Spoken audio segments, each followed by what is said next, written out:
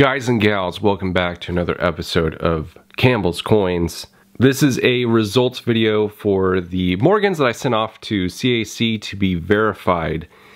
So I'm going to do that unboxing coming up.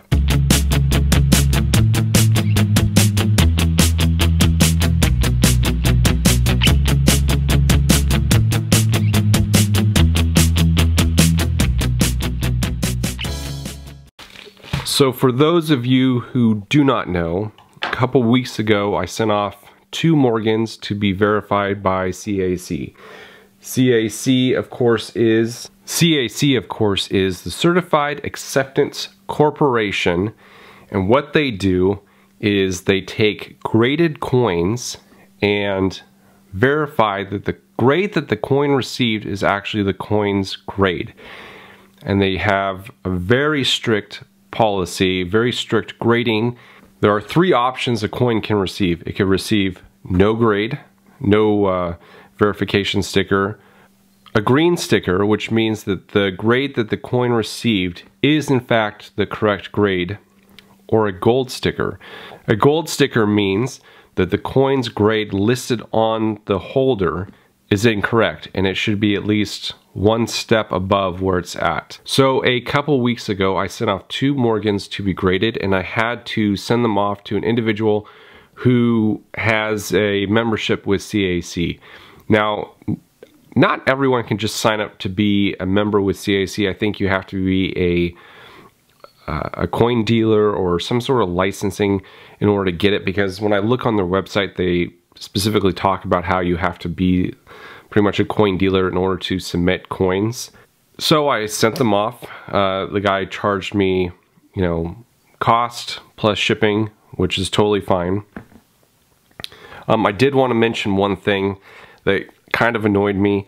So he messaged me back on Instagram when the coins were coming back to me, and he said, "How do you want me to ship this?" And I said, "Oh, well, I'll take, a flat rate box, and then if you could wrap up a flat rate bubble mailer over that box, that would be great."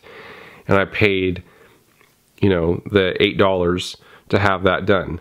Well, this guy just sent them back in a bubble mailer for the flat rate cost. That's kind of annoying. I mean, if I wanted to have a bubble mailer, I would have paid for just the $4 bubble mailer, the first class postage. I wouldn't pay $8 to have it sent back like this. And there's another thing that's kind of annoying, there's no fill in here. So these things can just, flop around. I think that's kind of rude. I won't be using this guy again for any other submissions. And there's also a really odd thing with the tracking.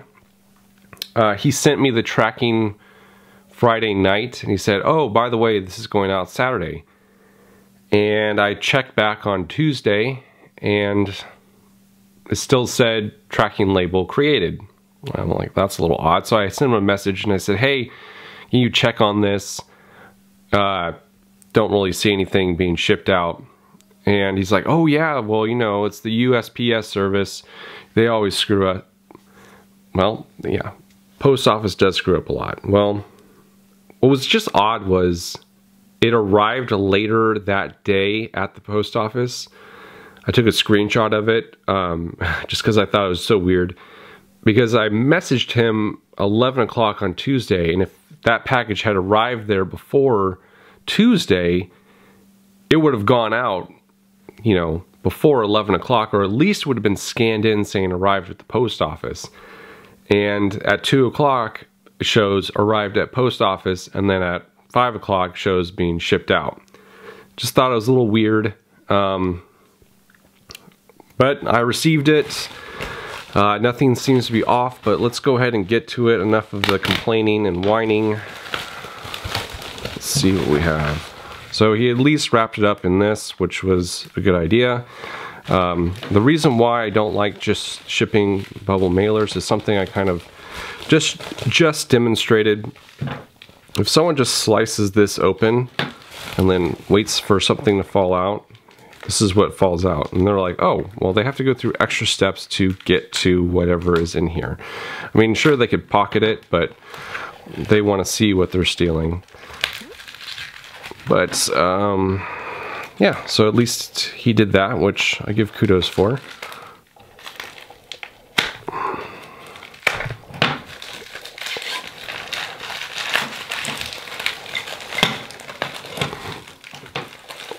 Okay. I'm putting these face down so that we can't see. So here are the two images of the coins. One I called my Thanos coin, and the other one is an 1885 Carson City Morgan. Both of these I thought were really cool. The 1885 was an original green holder, the Rattler. Coin that I termed Thanos is in a old green holder as well, just not the original Rattler. So let's start off with the Thanos coin. And I call it Thanos because there's heavy purpling. Let me see if I can get this to zoom in a little.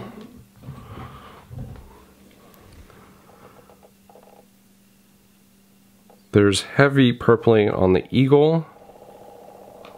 There we go. And let me just cover this up. There's also heavy purpling on the face, and then the rest of it has this golden hue. So, did I receive a sticker? I did. Received that green bean. So this is the CAC sticker. If they verify that the coin is that grade, they will put a sticker on.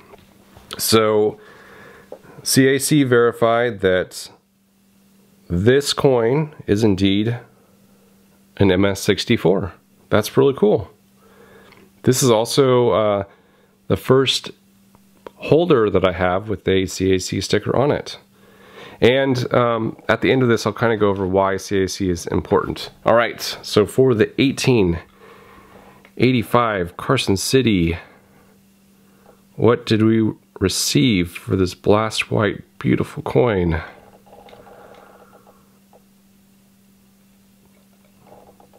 We received a green sticker. Only if it will focus. There we go. Great. Come on, let's focus. All right. So this one received a CAC sticker as well. That's awesome. When I was talking to the guy that had shipped these off, he asked me, did you check out your grading submission, what your coin got? And what you can do is you can look up whatever number is listed here on the tag for your slabbed coin.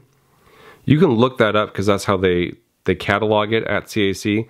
So you go to caccoins.com, or excuse me, caccoin.com, singular, and they have a little search bar that you can use to search for a coin, and it will give you the submission that they, or the grade that they gave it.